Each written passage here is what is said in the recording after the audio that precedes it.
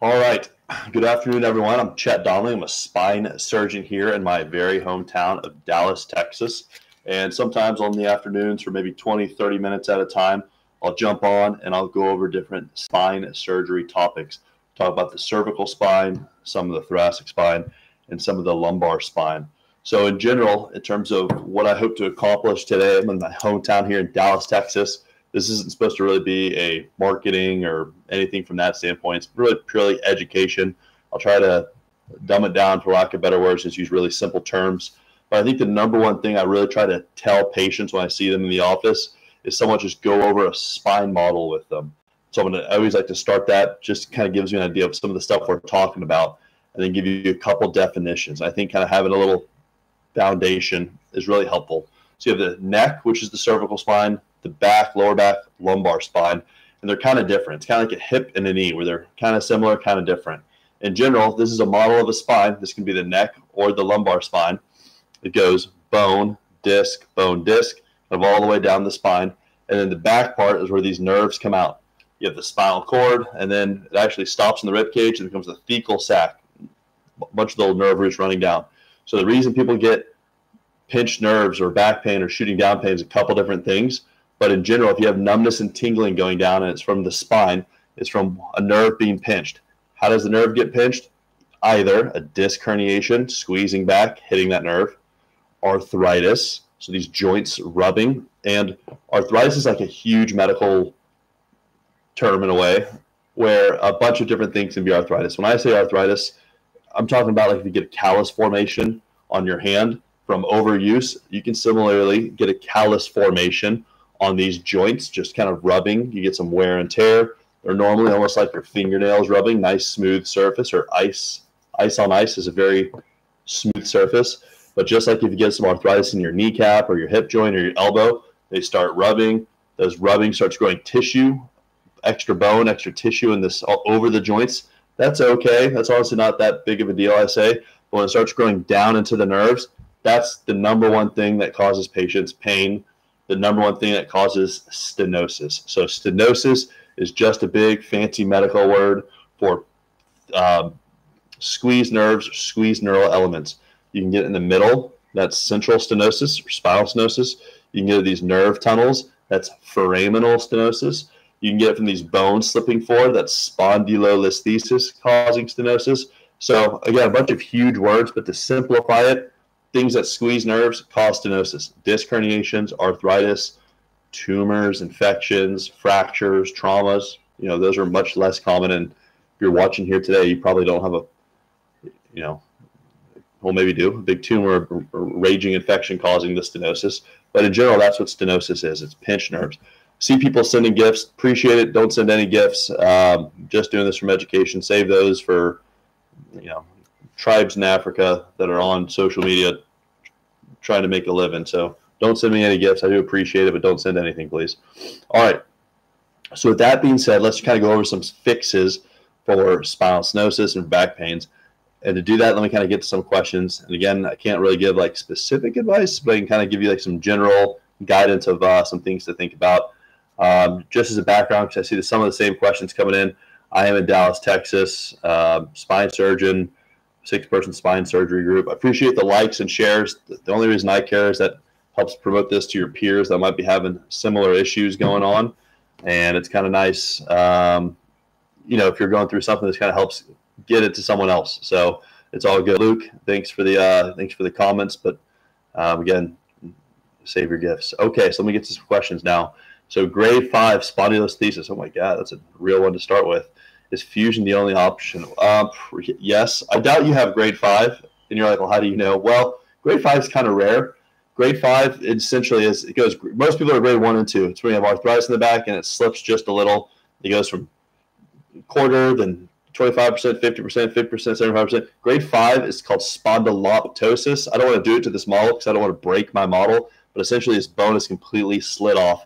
Maybe you have 5. That'd be pretty rare. Usually, it's not from a slow degenerative process. Usually, if you have grade 5, it's a congenital process. You're almost born like that, and it started off like that. And sometimes you see grade 5 in the late teens and early 20s. So if you really have a grade 5, congrats for making it this long with that diagnosis not being fixed. But yes, fusion is the only option. If you're avoiding it because you don't want a fusion, your spine is dislocating. It is probably already fused at other levels because of that issue. So a different argument there. That's a confusing, aggressive one to start with. So from Julie, have you dealt with many cauda equina syndrome patients? Yeah, but usually it's not a chronic cauda equina syndrome, it's acute.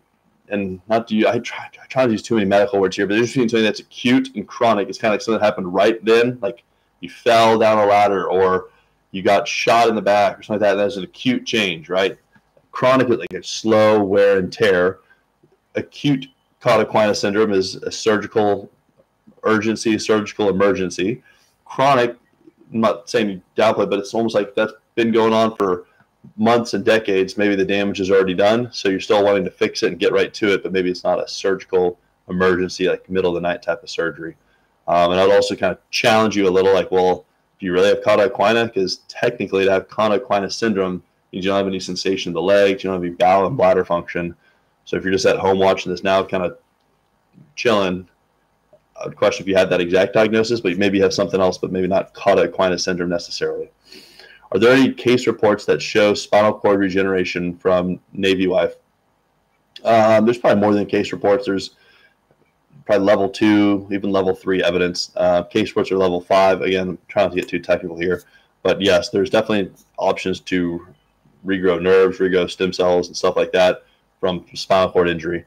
From Julie, I had emergency cauda equina syndrome. Oh, there you go. So I'm left with complications. Well, again, I don't know anything about your case, but left with complications. If you had an emergency paralysis impending and they weren't able to reverse it completely, I don't know if I'd 100% call it a complication. It might be something where, they try to stop the complete paralysis, and maybe they did. Maybe they're only going to stop some of it. Sometimes it's hard to prevent an entire spinal cord injury once it starts from a traumatic onset. Have you seen someone? A lot of questions about spinal cord injury today. All right. Here's another one. I had an ACDF surgery with the fusion. Can I still see a chiropractor? I'd ask your doctor, your surgeon, but usually, yeah, I'm totally okay with people seeing chiropractic doctors after pretty much any spine surgery you get, not immediately. And different spine surgeries have different things. It could be just a laminectomy. It could be a disc replacement. It could be a huge fusion. It could be a small fusion. But in general, I'm okay with chiropractors.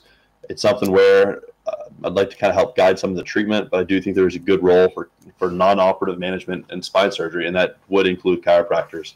Appreciate the likes, appreciate the shares coming through, appreciate all the comments. So from Teresa, can you recommend someone in Columbus? I apologize, I don't know anyone in Columbus. If there's any spine surgeon from Columbus watching here, go ahead and give a shout. From Pilly, one of my longtime friends, he or she, actually, I don't know if Pilly's a guy or girl, has been commenting forever. I'm still collecting info before I press the button for my surgery. Do you recommend a brace after spondylolisthesis surgery? I do. Your doctor or surgeon might not. But I put a brace, an LSO brace, on almost all surgeries for 6 weeks after. Some people do it shorter, some people do it longer, but I'd kind of say in general, 6 weeks after a fusion is pretty typical. Other people might have different timelines. I don't think there's a ton of peer-reviewed evidence that shows the specific length or type of brace having a huge impact. I think you just need huge numbers. I mean, the complications are so small to where you have to do huge numbers to really tease out. So it's one of those things where just because the complication rate is so slow from a brace versus no brace, it's probably going to be hard to see. From Be Kind, I don't have an answer for you there. And then Julie, kind of going back to your emergency cauda equina surgery. So you're saying you got batter, blow, and foot drop after. It's a bummer. I wonder how the cauda equina started in the first place. So it's pretty tough. I just had 2 disc replacements on Wednesday. Do I need anti-inflammatories now? From Olivia. Olivia, I'd ask your doctor.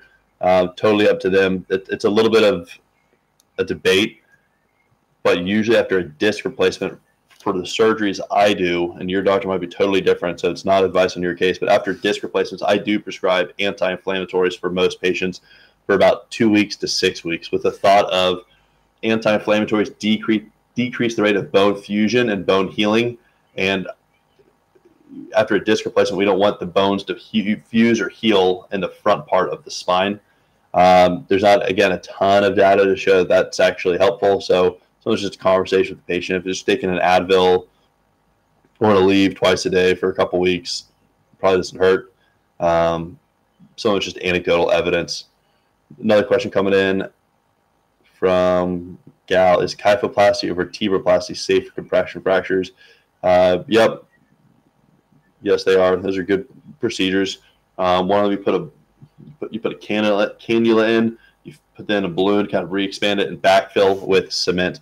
That is definitely a good form for acute or subacute compression fractures. And when I say acute or subacute, I'm talking about the timeline. Usually that's kind of in the first 6 weeks, maybe in the first 3 months. Usually you can get an MRI, and if there's increased signal in the bone, that's edema, that's swelling, and that shows that there's still a potential. One, that's could be a pain generator. That's most important. You don't want to do surgery if that's not going to get it better. But two, if there's micro motion there, then kyphoplasty definitely could be warranted for sure. From Henry, Dr. Donnelly, I am certain that I have a one-level spine fusion at 4-5, degenerative disc with grade 2 spondylolisthesis coming up. I am certain. Okay. Well, sorry, I'm trying to say there's more to that question. I just worry about adjacent levels after. So I'm certain that I have a one-level spine fusion coming up. Okay. Okay. That's kind of a confusing way to say it, Henry, but I hear you now. So it sounds like from your question is you said you have a one-level fusion at 4-5 because you have a grade 2 spondylolisthesis, and you're worried about the adjacent levels wearing out. Well, a couple things. First of all, if you have grade 2, that's a pretty decent slip, and there's not a good way without fusion to fix a grade 2. You could, I don't recommend this on grade 2s usually, unless you're like super old or super sick, just do a laminectomy. That's where you just shave the bone in the back. But on a grade 2, particularly if it's an unstable grade 2, that's likely just going to be a temporary fix. So yes, you do need a fusion for that. Are the other levels going to wear out? Well, there's a lot to say that. So Henry's asking a question here all the time. If you get one level fused, is the other level going to wear out? Here's a great way to think about that. It's like saying if you got a knee scope on one knee and then a knee scope on the other knee, you need to get a knee scope again, and then finally you have to get a knee replacement. Well, it's not like you got the knee replacement because of the knee scopes. It's just you had normal wear and tear, normal arthritis, and eventually it just needed a bigger fix. Okay, but that's all in the same joints. Now say in that same argument, the knee scope, you get the knee replacement, but now like the hip wears out or your ankle wears out or your other knee wears out. It's not necessarily because you got a knee replacement there. It's you have the same genetics in every bone and every joint. You have the same trauma, the same sports growing up, the same wrestling with your kids, the same jumping off of ladders, the same dumb things you've done that hits both joints. Some of it's genetics, some of it's diet, some of it's the same weight hitting all the joints. Some of it's just the lifestyle going through the other joints. It's not necessarily because you had a knee replacement on your left knee that now you have wearing out of your other knee. So it's not 100% apples to apples in the spine because they are a little closer. But that is definitely something I kind of let patients think about. It. If you get a fusion at L5S1, well, why'd you have to get that fusion in the first place? Your 4-5 has that same genetics. That L4-5, the level above, has the same wear and tear that 5-1 was experiencing, just at a lesser rate maybe, and the 5-1 was taking more of the brunt of it. So in many cases, I show the patient, look, your L5S1 has the issue. Your 4-5 doesn't look perfect. It looks a little wear and tear. Let's just fix 5-1, just fix the issue at hand today, just fix the symptomatic thing today. And if 4-5 needs something in the future, I jokingly say I'm not retiring anytime soon. We can always fix that in the future. Maybe there's something new out there in 5, 10, 15 years.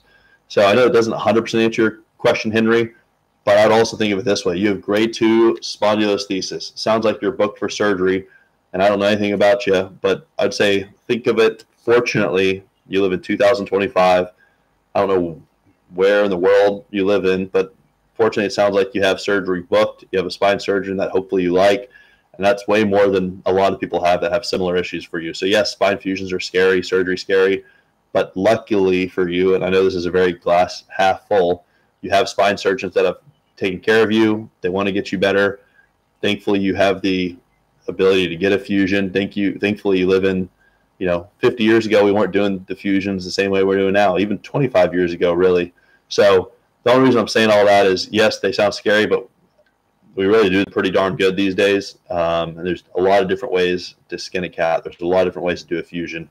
Going through the side, going through the front, all from the back, augmented reality, percutaneous, CT navigation. Those are all things we weren't doing. Some of those things we weren't doing even 15 years ago. You know, pretty much every screw I put in now, I use augmented reality. And you're like, I don't really know what that is. It's almost like that heads-up display if you're driving a car, a fancy car, and has like that speed and everything in front of you, your map in front of you. That's what I do is when I'm putting those screws in, when I'm putting in these pedicle screws in the back, so the patient's asleep. We already done the cages. The patient's still asleep. They're laying down on their belly. I put in this little pin that kind of comes out of the hip just like that. It's about as big as this pin right here. It has a little radar tower on it. I'm doing a really terrible job showing this. Almost like that. It has a little radar tower coming in it. I do a spin with the CT machine, and then I put on this helmet. It's a little clunky, but I'm only wearing it for 30 minutes or so. I put on this helmet, and it projects all the patient's bones under their skin. So essentially, for real, through their skin, I have this helmet I'm looking through, and I can see every bone, every joint, every arthritis. And you're like, okay, cool, but why does that matter? Well, we didn't have that technology. I don't even know if it was around like 8 years ago. I mean, I can really think it's only been around like 3 or 4 years. I don't know. Either way, we have it now. And so since I know where everything is, I don't need to be figuring it out. I can make an incision. For real, it's about the size. It's not super duper small, but it's the size of this part of the pin, this black part of the pin. You could do a little smaller, but different arguments. But this part of the pin, probably this far of the patient, and then I can use the navigate thing to drill a hole, put a screw, drill a hole, screw, and then same thing with the other side. And that's just a great way using augmented reality to fix certain spine issues. It's just great we have technology. So kind of jumping back to your thing, Henry, I hear that all the time. Patients that aren't even my patients are scared to get surgery. They know what they have. They know the fix. They've heard it from 10 people. You know, surgery doesn't always work. Surgery is painful. Surgery is expensive. Surgery has a lot of anxiety, as it should. But I try to be glass half full, because if you know you need it, and if you know it's going to get you better, that's great. I unfortunately see way too many people that have terrible pain, and like I can't really diagnose it, or their imaging doesn't look that bad, or maybe they had a fusion and it's all healed, but everything looks perfect and they still have pain, and that kind of sucks. So it's great to know that there's a answer out there. Pilly is a girl. Okay, good. Yep, and we've been talking forever. Been a long time commenter. I appreciate it. Someone definitely has their subscription on and alerts when I start. So I'm gonna do this for another 5 or 10 minutes, and we'll go from there.